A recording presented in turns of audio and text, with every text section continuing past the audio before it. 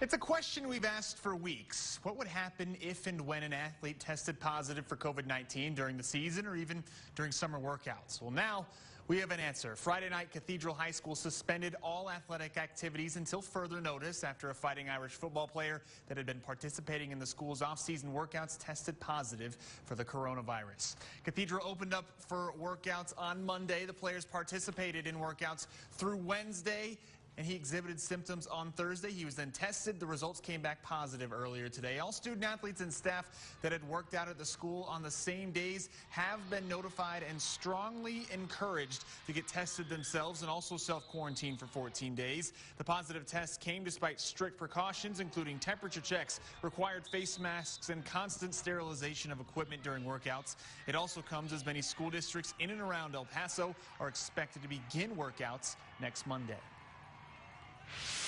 Our reaction is, I'm sure, what other entities in the El Paso area's reaction would be if they had the same situation that we did.